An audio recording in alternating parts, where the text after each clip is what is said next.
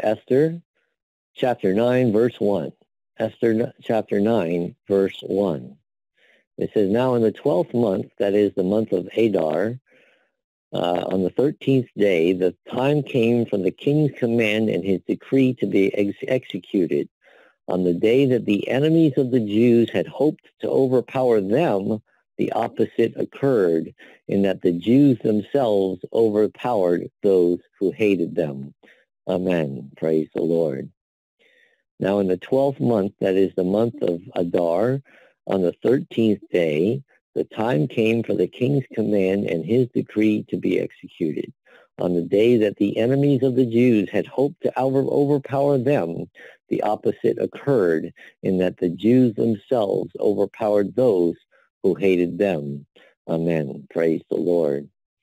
Yesterday's word and much word we've been seeing is about persecution, either currently happening or persecution to come towards God's people.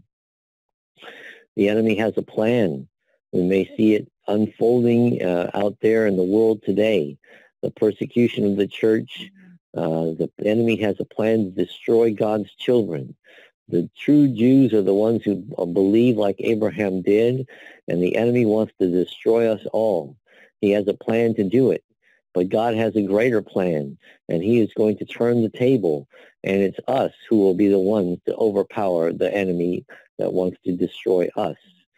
The spiritual forces of darkness and the people that the enemy is using against us, he is going to cause us to fight back. As it says later in the chapter, it says, thus the Jews defeated all their enemies with the stroke of the sword, with slaughter and destruction, and did what they pleased with those who hated them. And what is that sword? Hebrews 4 says, the word of God is living and powerful, and sharper than any two-edged sword, piercing even to the division of soul and spirit, and of joints and marrow, and is the discerner of the thoughts and intents of the heart. So it's true. God will prepare us, and on the day when the enemy expects to destroy God's people will turn with the sword of the word and overpower all the enemy. And the people who are being used will be slayed to their knees, and they will be just like the 3,000 that heard the senior St. Peter's first sermon, who were cut to the heart through the sword of the word, and said, what should we do? And they said, repent and be baptized in the name of Jesus Christ. And their 3,000 souls were saved. That's what's coming, brothers and sisters.